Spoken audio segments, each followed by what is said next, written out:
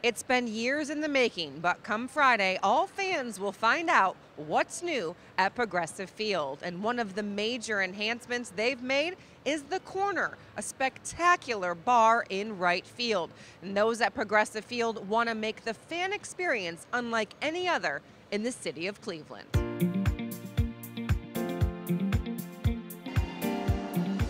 It's hard to believe that we're standing in this space. It's been years since we've been researching and talking to and understanding, what might be the best way to take a building that is really a crown jewel, not just in Northeast Ohio, but throughout the professional sports landscape, and accept and admit that it's 21 years old and that we need to adapt.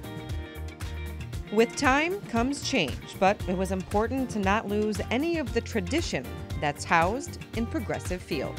What we looked to do was to maintain and honor and preserve what make the bones of this building so special and enhance that. And what we really ended up with is something I believe transforms the fan experience.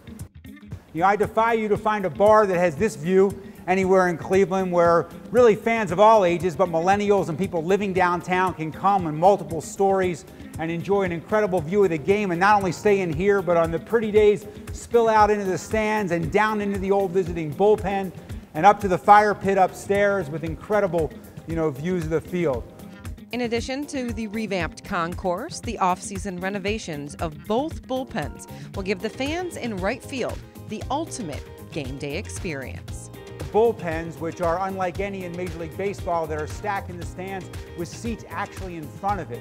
That's what's new at Progressive Field. Come Friday, for the home opener, you fans will be able to see everything that Progressive Field has to offer.